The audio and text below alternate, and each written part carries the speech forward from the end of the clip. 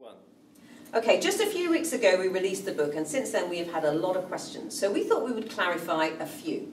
And the big question, the number one, is that, are you being ethical? Aren't you just teaching people how to cheat? No, and we're not. This book is all about how to counter these dirty tricks in negotiation, how to deal with them.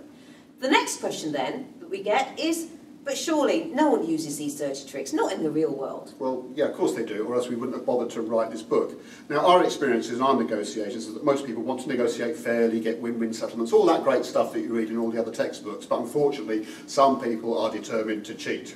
And then we get the question, so really are there simple techniques that you can deal with this? Of course there are, and we analysed the 21 most common dirty tricks that come up in our experience as negotiators, and we prescribed relatively straightforward solutions for all of them. And if you want to find out any more, guess what? You're going to have to buy that book. And the big one, the number one that comes up over and over again is... The number one. I said one. Okay, we have released this book. Keep going. 3, 2, 1.